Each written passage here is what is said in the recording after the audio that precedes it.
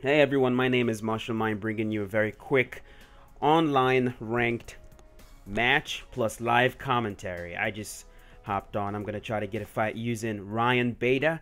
I used Ryan Beta yesterday. He felt really good. He felt really good to me. So I'm gonna try to use Ryan Beta again. For this time around, looks like we're facing Anthony Johnson. You guys know how his fight versus Anthony Johnson went. He went out there, he panicked. He didn't want to get hit by Anthony Johnson at all. He just shot for a takedown from a mile away. He got sprawled and completely and utterly destroyed on the ground. So we're going to try not to make the same mistake.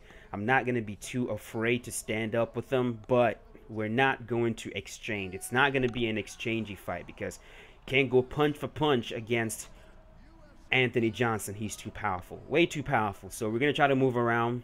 We're going to try to fight the way that I believe Ryan Beta should have fought.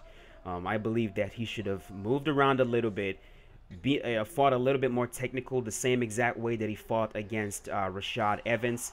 You know, use his footwork and then only go for a takedown when he sees a clear opening. You know, he has better conditioning than Anthony Johnson.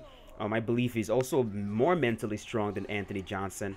And that was a fight that he absolutely could have won if he just fought a little bit differently than he did. But let's see what happens. Let's see what happens. I don't know who my opponent is, but let's get this ranked match on the way. By the way, there's a series that I'm going to be starting very new on my channel. It's going to be called My Mistake. It's basically a series where I post my losses and I go through the fight and tell you guys the mistakes that I made in that fight, what I should have done better, what I should have done differently, and why I lost. I'm going to be posting the very first one in a little bit, and let me know if you guys enjoy it. Alright, so let's move around a little bit. Let's see what this guy has to offer. He's going to the body,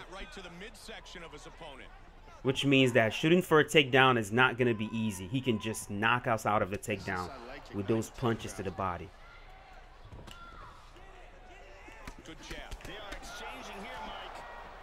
We're going to go see what we can do. I want to get him to throw shots. Throw shots, you know, waste his stamina a little bit.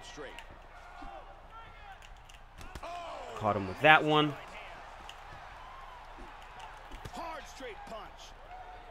Just, you know, play a little bit smart. Caught him with that. What happens is when you catch him with more shots, they become a little... Okay, we're going to start working his body a little bit. I want this guy to get tired. Start working his body. Ooh, caught me with that.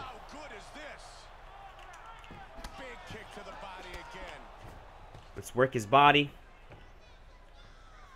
Let's get him tired a little bit so that we can start going in. Back up. Ooh, caught me with two uppercuts. Take down. We got him. He'll try to get up real quick. Okay, that's okay. That's all right.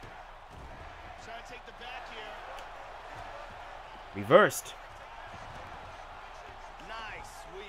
All right, we're going to stay on top for the rest of the round. Let's get back to backside and try to hold this position a little bit. He'll try to get back to side control. Let's hold it. Let's just...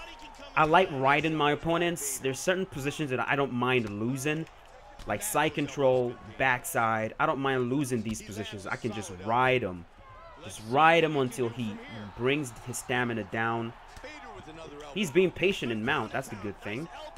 But let's posture up and see what he can do. Pulled us down. Okay. Just fake and get back to mount like that. Okay. He's holding us down. Pull that up. All right, let me put some punches to him. Excellent punch.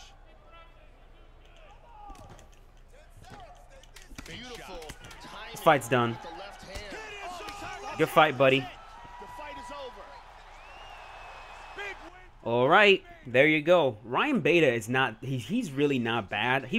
I felt like he was bad in EA Sports UFC 1, But with the damage system in EA Sports UFC 2 and with the stopping power, I mean, the stopping power is not where it needs to be, but with the stopping power that we do have, Ryan Beta is powerful. I mean, when you land those overhand shots, you can time it, and when you land it, you get a hit reaction every single time. So that makes him very usable. His ground game is good as well. Like when I was on top, I felt very dominant. I didn't feel like I was struggling to deny those transitions at all.